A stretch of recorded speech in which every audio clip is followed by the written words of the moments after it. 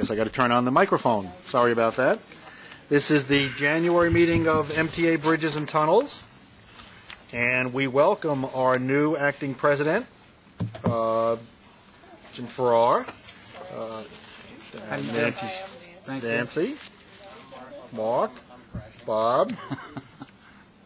We welcome you to your to the hot seat, but one which we all know Susan and David in their times kept very warm and did a very good job on. So we know that you will continue to fulfill the obligations. And are there any public comments? There are none. Okay, nobody loves us today. Approval of the minutes from the December meeting. Anybody have any questions about the December minutes? I'll move them. Second, all in favor? Aye. Aye. Okay, work plan, sir. There's no change to this month's work plan. Okay. And we can go on to operations. First, I'd like to make comment about the awarding of the VN03 project. It was awarded last week, specifically referring to Commissioner Capelli's request that he have information on that for this meeting. So that means that some of the toll booths will be coming down in the spring. Absolutely. Good. Absolutely. I know that's been a very important goal of Commissioner Capelli, and we thank the Bridges and Tunnels for making sure that happens in an appropriate and timely manner. Thank Absolutely. The start of the project will happen you'll see that beginning in the spring of 2010. Okay. And it'll culminate December 2010. Excellent. Okay, moving on to the report on operations. The report begins on page 15. There were 23.6 million traffic crossings this month, a decrease of 0.2% from the previous November. Year-to-date traffic has decreased 1.5% from the same period last year. Vehicles using E-ZPass increased 1.9%, while cash vehicles declined 6.1% compared to the previous November. E-ZPass market share continues to show month-to-month improvement since August of 2009, while cash vehicles have declined since July of 2009. That concludes the report on operations. Any questions on operations? The higher the E-ZPass, the better it is for everybody. Absolutely. In that regard. Okay. Next. Okay. I'll go through the E-ZPass report that begins on page 27. It shows that our E-ZPass market share is up from the previous year, 75.3 versus 73.8%. Almost 9,400 accounts were opened in November. Year-to-date, we've opened close to 116,000 accounts, about 10,000 more than the same time last year.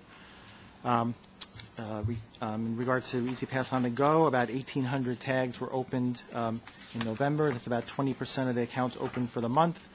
And more than 41,000 of these tags have been sold since this program began, at 80% of which have been registered. That's the E-ZPass report. If there's no questions, I'll move on to the financial report, which begins on page 33. Let me just state, first of all, next month we'll give you some preliminary estimates of where we come out against our final forecast for the year. So this month we're still reporting against our July plan. So toll revenue for November was up against the mid-year forecast, about $3.2 million, 2.9%, primarily due to higher than planned traffic. And revenue was up about $21 million, about 1.8% against the mid-year forecast. Expenses were about $7 million lower in November, primarily due to the timing of expenses in the maintenance and operating contracts category. That's primarily due to timing. And our support to mass transit is approximately $709 million. Through November, it's about $82 million better than the July plan. There's no. That concludes the financial report. Have any questions? Any questions, anyone? Okay. Okay, moving to capital. We committed 2 projects in December to bring our yearly total to $27.6 million versus a plan of $122.5 million. As discussed in the past, this commitment shortfall is attributable primarily to our decision to reconsider 2 major building projects Given the current apparently favorable state of the real estate market, leasing space off island is an alternative that might prove beneficial, and we will look at that option and others. On a positive note, due to our success in fully committing our work from 2005 through 2008, our overall commitment status will be reasonably good. We'll commit 89% of our entire 05 to 09 program. We completed one task in December, bringing our yearly total to a record $446.4 million. This represents 91% of our yearly plan, and overall will accomplish 97% of our 05 to 09 completion plans. Year to date, we've closed out $117.3 million worth of work, and that concludes my report. Do we have any idea, are we going to temporarily suspend TB 59, or is there different words to use with regard to what we're going to do to that?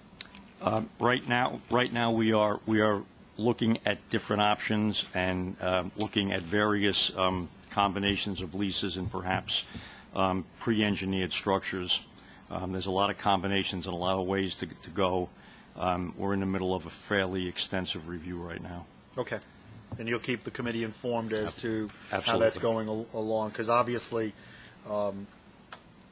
we all understood the importance of why we had to do it in the first place, and if we now can accomplish it without having to do it for a less expensive way and yet accomplish what we needed with regard to the rehabilitation of the bridge, so much the better in that regard. Yep.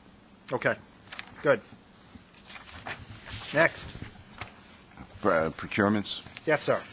There are three procurements this month totaling approximately $379,000. There are each one of them is a competitive procurement, and there are no non-competitive procurements. The first is a joint procurement by B&T with the Police Department for miscellaneous service contracts with three different firms to provide maintenance and repair of standby generators located at B&T and PD facilities over a 3-year period. The firms are GenServe Incorporated, which will service B&T in the amount of $172,950 and $667,950 for two police department locations.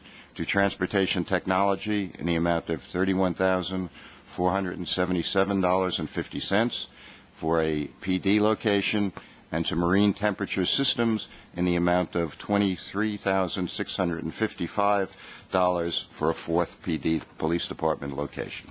The total is $296,032.50 in this procurement. Any questions with regard to this procurement? Motion to approve? You don't want to just vote on them all?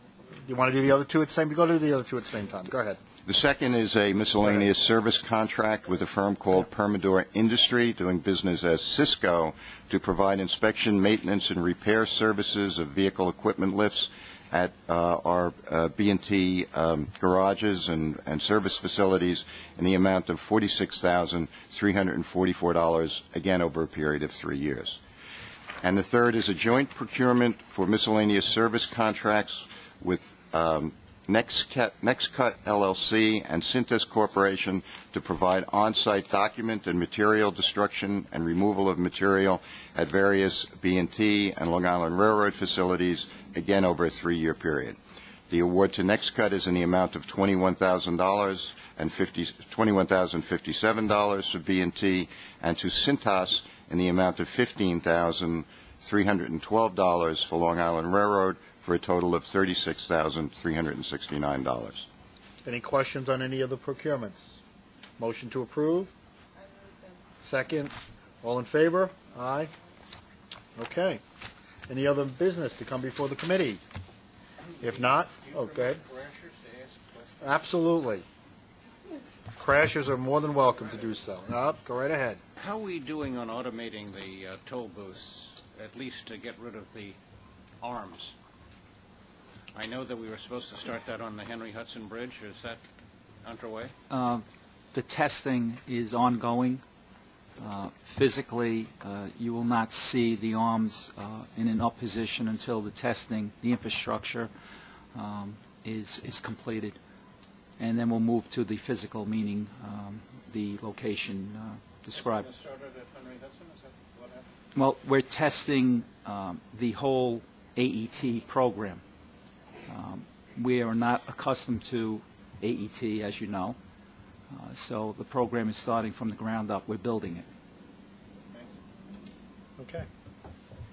I know that's one of the chairman's new initiatives, so we'll be keeping a close eye on that.